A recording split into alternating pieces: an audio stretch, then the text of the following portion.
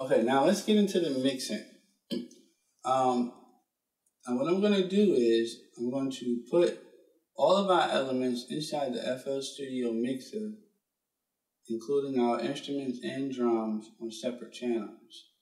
And for the sake of being neat, what I'm going to do is I'm going to first add my instrument elements to the first few mixer channels. Now, what I did was I left-clicked on the first element that I wanted to add and move the mouse down, and it'll automatically highlight these three elements. Once you have these three elements selected, you can go to the first mixer channel on the FL Studio mixer. Once you right-click on the mixer channel and go to Link Selected Channels, we want to do starting from this track.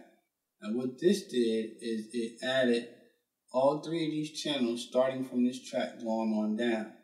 So because I have three, you see the first, second, and third channel are now occupied by those elements. So now we have our instrument elements. For the drums, as you can see, all of the separated patterns and instrument and drum elements that we have are in here. This first pattern is actually the first full drum pattern that we dragged out that contains all of the elements. So we're not really actually going to use that. We can basically ignore that, and I'll disable that so I know what it is. And here what I'll do is I'll drag and select the rest of the elements. And in the same way, what I'm going to do for the sake of being neat and organization, I'll skip one, just so I can tell what's what. And I'll do the same thing, link selected channel starting from this track. As you can see, all of these elements have been added to the FL Studio mixer going on down. And then with this, I can begin, what would be, I guess, a light mix, post-arrangement. This would be like my post-arrangement mix. It's basically adjusting the volumes of each instrument, because the better you can hear the volumes at, a reasonable volume, that'll actually help influence the way you actually arrange and then begin to mix the whole project. So what I'm going to do is I'm going to hit play.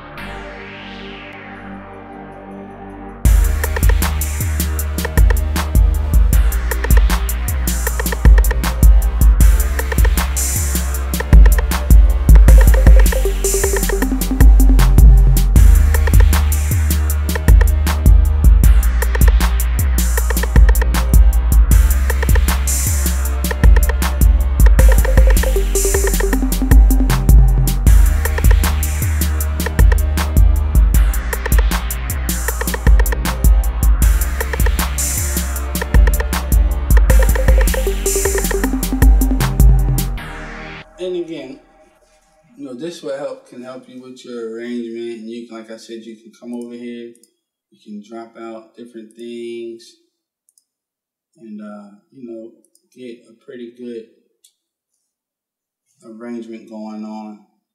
And again, now that you have each drum element inside FL Studio mixer, you can then begin to add your different effects as far as compressors, like let's say for instance,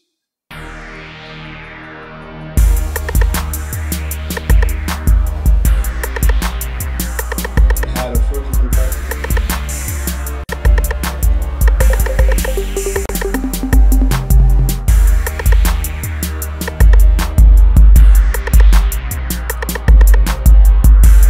Add a fruity reverb.